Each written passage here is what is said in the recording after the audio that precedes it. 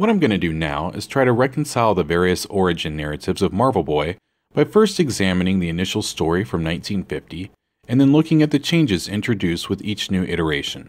I will follow this up with another video in wherein I cover current Marvel Boy canon up through Secret Wars 2015. Starting with Marvel Boy number 1, published by Atlas Comics in 1950 and written by Stan Lee, we have Matthew Grayson, who is a professor specializing in atomic energy. In 1934, he was married with 2 children when a tyrant named Hitler rose to power. Hitler lost the World War, but not before Professor Grayson's wife and daughter became 2 of his victims. Their commercial plane was shot down when Nazi anti-aircraft gunners mistook it for a military plane. This is the only version of the story where Robert's mother is in a plane that is shot down and his sister is never mentioned again. Too depressed to continue his work or live life on this planet, Professor Grayson used his knowledge of atomic energy to secretly build a uranium-filled rocket ship that would take him and his son to the moon. He tells his son that if they don't make it, then they'll be no worse than living on this cruel planet. Depressed widower, father, with stockpiles of uranium, building a nuclear-powered spaceship in what appears to be his backyard, with plans to leave the Earth with his infant son and go live on the moon. And he's doing all this by himself 25 years before the first manned spaceflight. Sounds legit, right? In 1934, Professor Grayson and son blast off. To everybody on Earth, it is as though they vanished into thin air. The rocket traveled at an incredible rate of speed as it climbed out of the atmosphere. To quote Professor Grayson, faster than light itself, tens of thousands of miles a second. Professor Grayson is most likely exaggerating the speed, if they had been moving up to the speed of light, which he claims that they have exceeded. This would place them arriving at Uranus in just under 3 hours based on going at the speed of light and a distance of 1.7 billion miles from Earth. Professor Grayson loses consciousness between the Earth and the Moon, but comes to a short distance from the Moon, only to find that their craft has been drawn into a new gravitational orbit. Turns out the uranium powering the ship is being attracted to the immense concentrates of uranium that form on the crust of the planet Uranus. All of that is complete comic book BS. Upon arriving on Uranus, the Graysons discover a war-free world already populated with brilliant and noble minds.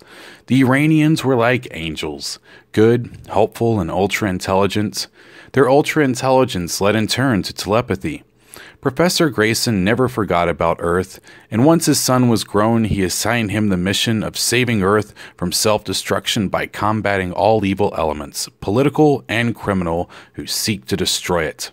His son Robert understood and felt an obligation to help the Earth in its troubles. Besides, he was curious to see the world that he was born on. Robert was warned that he would be smarter than most men on Earth, and that his telepathy would enable him to reason with any creature in existence, but that he would only be capable of running a little faster and fighting a little harder than mortal man. In order to keep his strength up, Robert is required to take a uranium pill every 24 hours due to the difference in atmosphere between the 2 planets. Without the pills, he will be weaker than any mortal man and may even die. His father then gives him a large jewel that will fire a beam of light that will temporarily blind an enemy. Robert is warned that he must not kill unless defending innocent life. This jewel is then attached to his wristbands. Finally, his father presents him with a uniform and a flying saucer spaceship capable of crossing the interplanetary void in a matter of hours and across the Earth in a matter of seconds. It's powered by a specially developed hydrogen-uranium compound that's inexhaustible. Professor Grayson chose this day because of a new continent has risen out of the sea, and he is afraid that all the nations in the world will fight to control it. He's basically afraid of another world war breaking out. He asks his son to keep the continent out of the hands of greedy men so that its appearance doesn't become disaster. As Robert flies off, his father remarks, "He is a born helper of humanity, a Marvel boy." Robert then spends the next 3 years thwarting villains and fighting evil on both Earth and Uranus. 2 facts I didn't seem to get squeezed into everything there are, first off, that Horace often calls his son Robert Bob, and that Marvel Boy's day job on Earth is that of an insurance claims investigator. All of this forms the core origin story for Marvel Boy, which will be added to and taken away from over the next 60 years. The story picks up again in 1975 with the publication of Fantastic Four Volume 1, numbers 164 and 165. Marvel Boy's father's name has been changed to Horace instead of Matthew, and it will remain Horace until the 2010 Marvel Boy series, wherein he is given the name Matthew Horace Grayson. After 3 years of helping out on Earth, Marvel Boy visits banker Calvin McClary to take out a loan for badly needed medical supplies in his father's name. Although sympathetic to his cause, Calvin says that there isn't any way that his board of directors would believe that Horace Grayson is still alive and living on another world. It took time, but eventually Marvel Boy was capable of getting the supplies he needed and returned home to Uranus, where he's shocked to find that the domed city is in icy flamed ruins. Marvel Boy is immediately afraid that everybody has been killed in war, or there's been some form of sneak attack, but upon investigating the scene, he discovers that natural forces have destroyed the Omnidome. He becomes angry and stricken with grief about not getting there to help, or at least having the opportunity to die beside those he loved, and all because he was detained on Earth by a hard-hearted banker's rubber stamp. Marvel Boy flew to Earth intent on vengeance, but his ship strayed into the tail of the comet Kohoutek, which by freakish accident hurled him into suspended animation for several too long years. That last bit of wording of several too long years is a direct quote and implies that Marvel Boy was conscious of the passage of time but couldn't move due to the suspended animation. The comet Kohoutek doesn't mean much to us in a cultural sense today, but was a household name at the time of the mid-70s. As it was heavily hyped as the comic of the century and showed up in numerous pop culture references, including Time magazine and the Peanuts comic strip. Eventually, he crashes to Earth when Earth's gravity pulls his ship free of the comet's grip. Once back on Earth, Marvel Boy changes his name to the Crusader. The Crusader takes the next year to prepare a series of attacks. His plan is to kill Calvin McClary, the same banker that turned him down for a loan and destroy his financial empire. Over that period of time, he learns how to use wristbands to give himself super strength and create concussive bolts of light, in addition to blinding flashes he uses Marvel Boy. Because he's using the bands to give himself super strength, the Crusader no longer needs to worry about taking a uranium pill once every 24 hours. On his first attack, the Crusader nearly kills Calvin McClary with a hurled mass of concrete. Over the next month, he successfully attacks a number of Grover Cleveland National Bank branches, but oddly, he never steals anything, showing that these attacks are orchestrated to incite terror and not personal financial gain. Calvin's wife recognizes the Crusader as Horace Grayson's son due to the familiarity of their voices. She had heard Dr. Grayson speak when he had come into the bank and attempted to get a loan to finish his rocket. A loan which is denied. Too bad he couldn't sell the bank any of those uranium stockpiles he planned on using to fuel his ship. Reed Richards notices that the Crusader only attacks on sunny days and sets up a radiation grid to track the Crusader's wristbands. Soon the Fantastic Four track the Crusader down to a bank in the Bronx. The Thing and Human Torch keep the Crusader busy, while Reed creates a cloud bank which cuts the Crusader off from his source of power. In response to the cloud cover and waning energy reserves, the Crusader turns his bands up, but when the clouds disperse themselves, he ends up taking in an overload of solar power, which turns him into scattered random atoms. All that is left behind is a pair of broken wristbands. It is interesting to note that it is Calvin McClary who turns Dr. Grayson down for a loan not once, but twice. Once when he sought financing for his rockets, and again when Marvel Boy sought to bring medical supplies back home.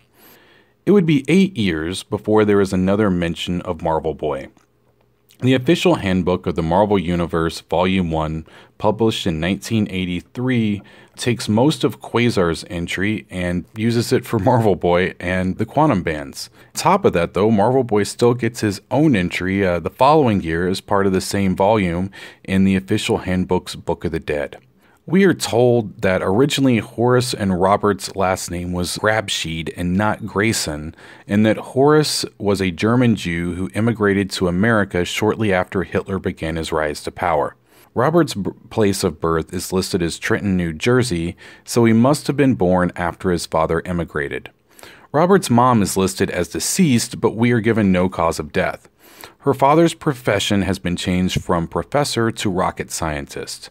Previously, Horace was building a rocket to go to the moon to live. Instead, the plan is to orbit the moon until he deems it safe enough to return to Earth. Before he can finish the rocket, he comes into radio contact with a colony of Eternals living on Uranus. The Eternals are a divergent race of hominids created by the Celestials. I'll go into more depth on Celestials, Eternals, and Deviants in a later video, but the key info here is that the Eternals come from Earth and they're not native Uranians. In the original origin story, Horace Grayson had designed the rocket ship all by himself, but for every version moving forward, it's going to be the Eternals who provide the plans for the spaceship. I'm not saying that this makes complete sense, but it definitely makes a lot more sense than Horace doing both the designing and building of everything by himself prior to there being a spaceflight program. Upon arrival on Uranus, Horace and Robert are both given special gravity-resistant bracelets in order to reduce the intense gravity on the planet Uranus. The original Marvel handbook is extremely clear on the fact that both Robert and Horace are given an identical set of bracelets. Later, before going to Earth, Marvel Boy is shown how to regulate his bracelets to be used as weapons. This is important because if the story had stayed like this, then that would mean that there were potentially multiple copies of the quantum bands on Uranus. When Robert Grayson takes on the mantle of Marvel Boy, he returns to Earth in his father's ship, now refurbished with Uranian technology as opposed to before when he returned to Earth in a brand new ship given to him by his father. This portion of the narrative will remain the same moving forward, along with the readopting of the name of Marvel Boy's ship from the 1950s, the Silver Rocket. This time Marvel Boy gets the loan he sought, but the process takes weeks, and by the time he returns home, the dome is already collapsed. He believes that he might have been able to save the colony if he had not been delayed by a certain banker. This is the only version of events wherein the Crusader kills Calvin McClary, and this is the first version in which Marvel Boy is said to wear polarized contact lenses in order to protect his eyes from the blinding flash of his wristbands. Additionally, this is the first time we get any background information on the quantum bands, which are listed in the weapons guide as Quasar's wristbands and have yet to be given the name quantum bands. It turns out that the Eternals set their colony on the site of a weapons depot left by the Kree, and it is believed that the bands are ancient Kree artifacts and that they permit the wearer control over gravity and at least some of the electromagnetic spectrum. The bands at the end of the story are taken into custody by Reed Richards, who later passes them on to Stark International, where Stark employee Gilbert Vaughn gives them to his son Wendell to test. A year later, in 1985, the deluxe edition of the official handbook to the Marvel Universe was printed, and again, Marvel Boy is given an entry in the Book of the Dead. Since this came out only a year after the last edition, most of the Marvel Boy story is just simply a copy and paste job, with a couple of exceptions. One point of note is that we're told that Robert Grayson's mother died during childbirth. The other point of note is a rather large deviation from the story so far. The handbook states that Marvel Boy is given 3 different sets of the bracelets during his time with the Uranians. The first, both Graysons are given in order to help them adjust to Uranian gravity. The second set Grayson wore as Marvel Boy, and those allowed him to fly and absorb and reflect light as a weapon. He wore the third and most powerful set as the Crusader, which also gives him super strength and allows him to shoot concussive energy beams. The official handbook states, the wristbands appeared to be miniature versions of the vast stellar generators which provided the Eternals the vast heat and energy needed so far from the sun. Whether that was something that the Eternals themselves built or if it was leftover Kree technology from when they had their weapons depot set up there, we're not told. And in the end, Reed Richards takes custody of the wristbands and, lacking time to investigate them, turns them over to S.H.I.E.L.D. This is pretty much the same as before, but removing Stark International as an intermediary. The next version of events shows up in Quasar number 2. This version stood as canon for close to 20 years, and in retrospect, the entire story is suspect. Death Urge reveals himself to Quasar on Uranus shortly after Quasar has discovered the ruined city of the Eternals. Quasar is feeling depressed, and Death Urge wants nothing more than Quasar to give in to his feelings of oblivion. With that in mind, it should come as no surprise that the version of events Death Urge gives us probably isn't true, or at the very least is a warped version of what took place, because he's telling the story with the intent to further depress Quasar, and he isn't concerned with giving a factual account of what took place. Since this entire version of events is suspect, I'm not gonna cover it here, but I will go over it in detail once I get around to covering Quasar. The next version of events is laid out in 1991's The Official Handbook of the Marvel Universe Master Edition. Unfortunately, I do not own a copy of this or the 2009 Handbook of the Marvel Universe. I would love to get my hands on a copy of both of these to see what they have to say, because the handbook that's sandwiched right in between them is the 2004 Official Handbook of the Marvel Universe, The Golden Age, which is the shortest entry I found in the series.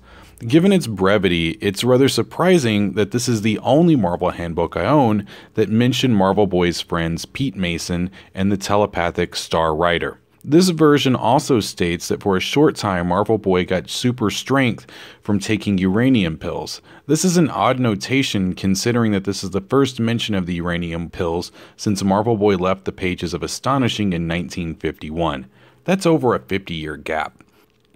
The newest revision of the story comes by 2006's Agents of Atlas and 2010's Marvel Boy the Uranian, and will bring us current with the Marvel era up to Secret Wars 2015. What I plan on doing in the next video is to take everything we've learned from the 70 years of Marvel Boy origin stories and combine them with the modern narrative to give us a comprehensive view of Robert Grayson as he currently exists within the Marvel 616 universe. If you like this video, please hit the buttons below. Did I leave anything out? Please let me know by commenting below.